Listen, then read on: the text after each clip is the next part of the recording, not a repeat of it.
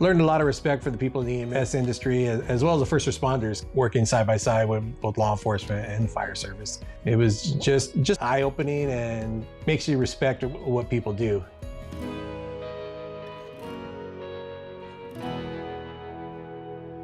When I was looking to make a career change, it was time to do it, and I always wanted to get into EMS. A little over 11 years ago, I went back to school, learned all the skills needed to become an EMT, jumped on a rig and did that. Here I am today, back in sales. Most rewarding is knowing the fact that you had skill sets to help people. You had skill sets in a situation where someone was going down. You knew how to treat in an emergency situation.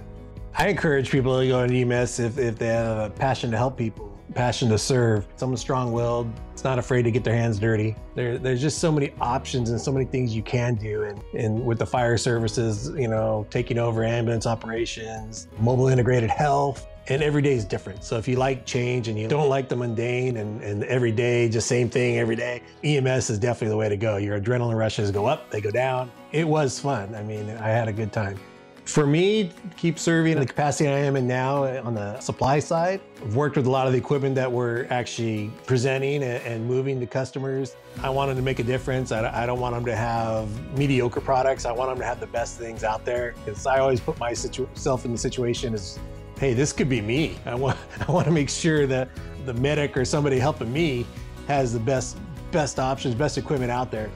It's EMS week. I want to say thank you. I appreciate everything you guys do. Stay positive, stay healthy, have fun, and enjoy your week.